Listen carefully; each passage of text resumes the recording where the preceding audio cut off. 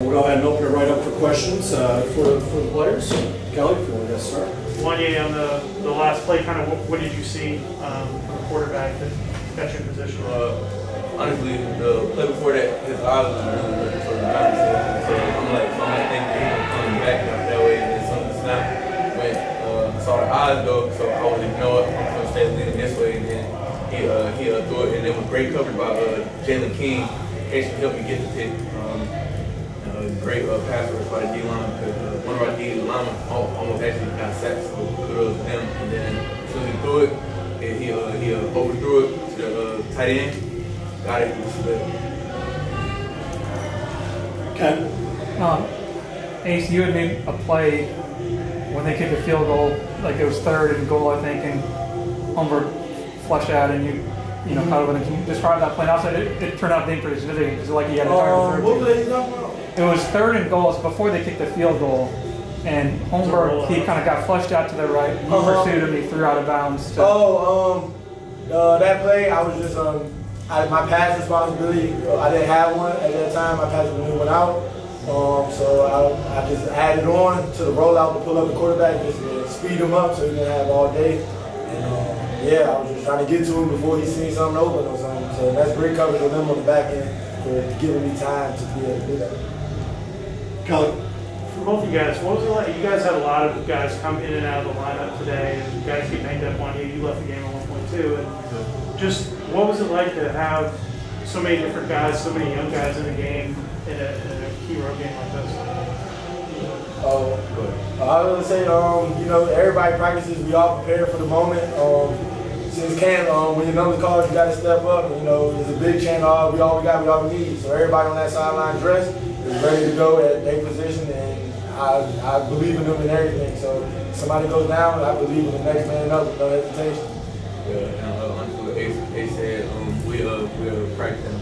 So if a man goes down, just be ready for your number to be called, and that's something we have to practice since camp, because we have a lot of guys on this roster in Detroit that can play.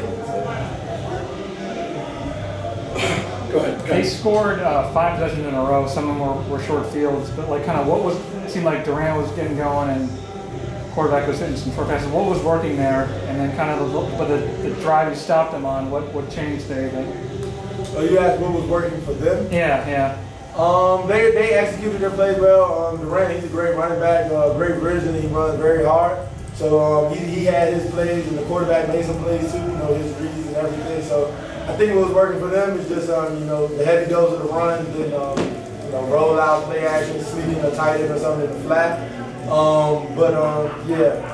We just had to buckle down. Just come to it. You're never out of it till you're out of it. So we just gonna keep playing our brand of defense. And at the end of the game, you look up. And, hey, whatever they say, that's what they say. Kelly. What was said on the sideline before you guys went out for the last series on defense? What did Coach Stacker, Coach Collins tell you guys? Got him to stop.